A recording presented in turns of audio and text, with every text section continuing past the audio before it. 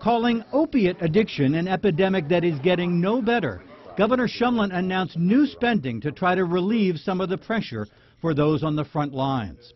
He said the number of Vermont kids now in state custody has soared 40% in 2 years, mostly because their parents' addiction put them in harm's way.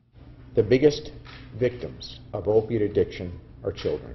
The governor announcing a package that includes hiring 35 additional staff at the Department for Children and Families, most of them social workers, to help relieve caseloads each now juggle.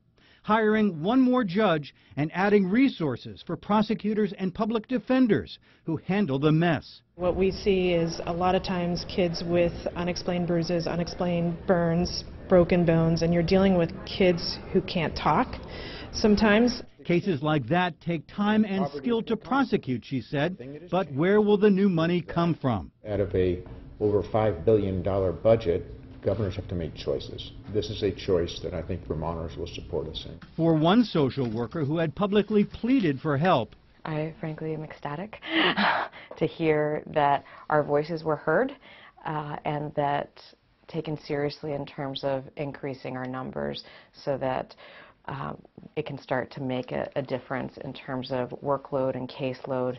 Not part of this announcement, how to improve security at all 12 DCF regional offices. Hit or miss now. The administration says it's still reviewing the options and determining how much it might cost.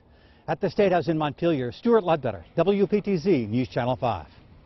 And today, Shumlin said real progress is unlikely until doctors stop dispensing powerful opiate painkillers like candy. Stu reports the governor will outline a plan to reduce prescription volumes later this month and make it a key theme of his final State of the State address in January.